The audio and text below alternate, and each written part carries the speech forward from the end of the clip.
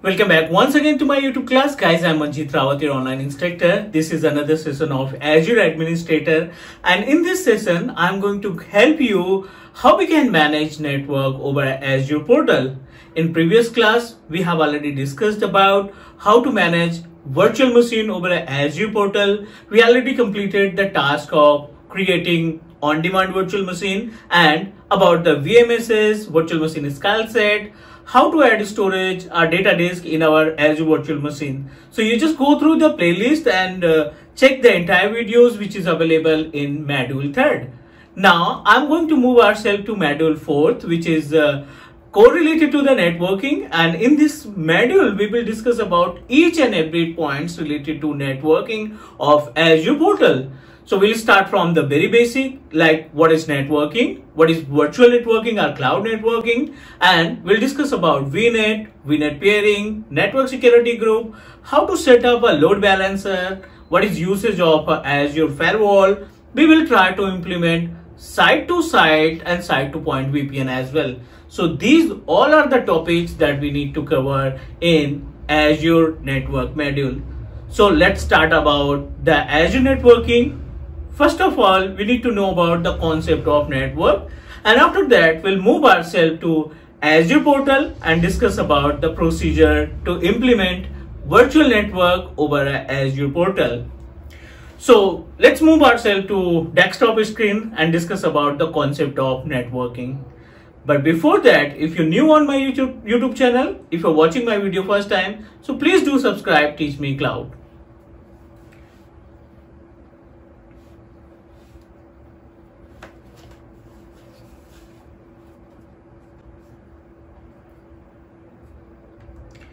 Okay, now we are on page of our desktop screen.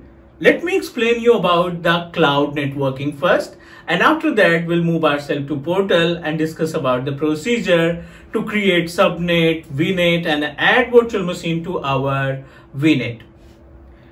To understand about the networking, let me explain you about few components which is required or mandatory to set up our own network environment over Azure portal. Azure networking, right? This is our agenda. Let me compare the Azure networking with the on-premises. So in case of on-premises, for example, I'm just going to categorize in two different parts. This is on-prem network, right? And this one is our Azure network.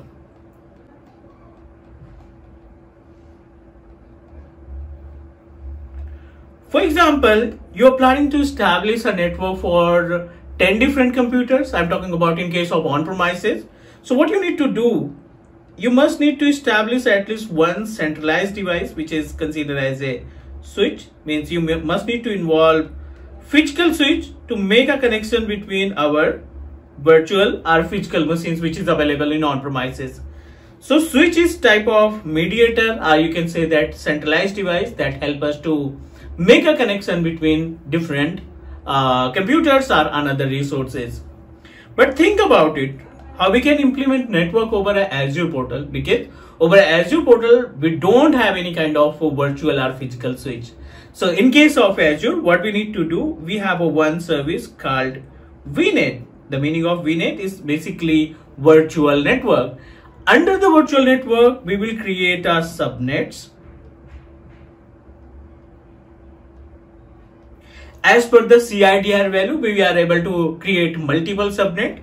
With the help of subnets, we can connect our virtual machines, our storage, our databases to our own VNet. So you can see that in on-premises, we need to establish our network with the help of centralized device, consider as a switch. If you want to implement your network over Azure portal or any cloud provider, the VNet can help us just like a physical switch. So under the VNet, we are able to create multiple subnets. In the subnet, we can add our virtual machines or any kind of resources like Azure databases, SQL database, you can add a storage or another application services. So this is the basic understanding of our Azure network. Let me explain you about the prerequisite to understand about the concept of network properly. So you can say that it's basically components of networking, right? The components of networking can help us to establish and manage our own network environment. So we'll start from the very basic, like what is networking or what is network. Second, about IP address, right? It's really important for us. We must need to know about the IP address. Third important point is related to the IP class, range, and IP address version. So it's really important for us. We must need to know about how many classes are available in our IP and how many versions of IP addresses are available. So we should know about it. Number 4 is correlated to subnetting. Yes. CIDR, classless interdomain routing, or you can say that subnetting. So CIDR or subnetting, which is a method that helps us to calculate the usable IP address from CIDR value or address space. We'll also discuss about the concept of public and private IP address. It's really important for us. We must need to know about the range of public and private IP addresses. So guys, you can say that these all are the points that you need to know in case of networking. If you want to establish your network over any portal, I'm not talking about only the Azure. If you want to set up your network over a VMware virtualization, GCP, or any other cloud like the Amazon Web Services, you must need to know about the components. Those components can help us to establish our network environment, right? I hope you understand about these components. Let me explain you about what is networking. As you know very well, with the help of wire and wireless, we are able to make a communication between resources. Means computer to printer, printer to computer, computer to mobile phone to another. Like by using the network, we can make a communication between network devices. Next, IP address. So IP address is basically a logical number that helps us to identify the device which is available in our network environment. Each and every device which is available in network contain our own address. It may be your computer system, biometric devices, or your mobile phone if connected with any Wi-Fi, your laptop, your desktop, your smart TV. Each and every devices are connected through the network, and each and every devices contain our own private IP address, right? So let me explain you about the classes first. Let me explain the number of classes like class. Second, you should know about the range of IP address and default subnet. It's really important for us. We must need to know about the points class A, B, C, D, and E. Right, so you can see that 5 different classes, the IP address categorized in 5 different classes. These all are basically A, B, C, D, and E. Class A started 0 to 126. Class B started 128 to 191, 192 to 223, 224 to 39, and 240 to 254, right? The default subnets for A class is 255.0.0.0, 255.255.0.0, class C 255.255.255.0. So these IP address, the class D IP address is basically used for the multicasting.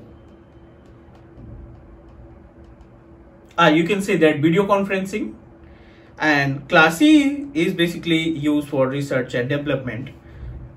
We are authorized, we are able to use only class A, B, and C IP address because these IP addresses are considered as a, you can say that as a commercial IP address. We can use it for our personal network environment to set up our personal network environment. Okay, I hope you understand about the concept. Let me explain you one more point about public and private IP address. The range of yes, we should know about the version of IP address. So IP address categorized in two different parts, which is IPv4 and another is IPv6. The capacity of IPv4 is 32 bits and capacity of IPv6 is categorized in 128 bits. The capacity of IPv6 contains 128 bits of address, right? Talk about public and private IP address. So it's mandatory for us. We must need to know about the range of public and private IP addresses. So private IP address range, we should know about private IP range, class A, class B and class C, because you know that we are authorized to use these class based IP addresses only. Class A IP address 10.0.0.0 to 10.255.255.255. Is that correct? Class B started 172.16.0.0 to 172.31.255.255. Class C 192.168.0.0 to 192.168.255.255. This is the range of our private IP addresses. So rest of IP address, if the IP address is started from 110, 191 or 12 or 4 or 1 or 0, which is considered as a public IP address. This is the basic information about IP addressing, means private and public IP address, and I hope you understand about the points that we discussed. In case of IP classes, the range of IP address, we missed the 127 address, right? Basically, the 127 IP address is considered as a loopback address. The loopback address is 127.0.0.1, which is considered as a loopback address that can help us to identify your NIC card is working properly or not. So guys, this is all about the basic of networking, means the component of networking. Those components can help you to understand about how to set up a network over an Azure portal. Not only the Azure portal, you can establish your network over any cloud provider like Amazon or Google Cloud. So this is all for today's session. We'll connect tomorrow and discuss more about the networking, because tomorrow I'll help you how to configure VNet and discuss about the CIDR value and the concept of subnetting as well. So let's connect tomorrow. Thank you guys. Take care. Bye bye. Do subscribe. You're on Teach Me Cloud YouTube channel.